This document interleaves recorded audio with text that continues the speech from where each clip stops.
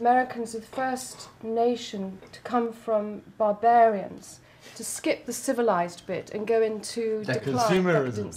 Oh, that's quite cool. That's quite cool. I like that. Well, I watched those debates with Kerry and Bush, and I thought Kerry was so much more articulate, measured. Yeah, but the interesting thing, what I through European eyes. Yeah, what I Well, got, no, but it was. But every.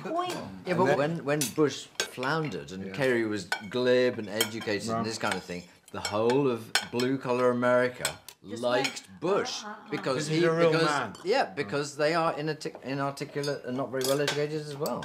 The scary thing is the naivety and the ignorance of the American people in relation to their politicians. Yeah, but they're the voters. I know. They are. Why should an idiot society have intelligent politicians? Well, because they if you haven't just got intelligent politicians. well, exactly. Why should they? I mean, if the idiot society just wants a car, a television, and sort of selfishness, why should they have interesting politicians? Don't buy into that. Bush is much smarter than we think. Well, he's highly manipulative. He's highly. He may not be highly manipulated. What I actually said was he's not an intellect, but he's highly intelligent and he knows what he's doing. Yes, but there's no ideology, is there? No. Uncomplicated.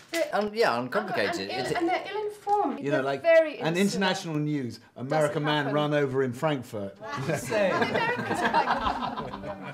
Well, I think the charitable view of the British response to the reality of what America is in the 21st century is that it is divided.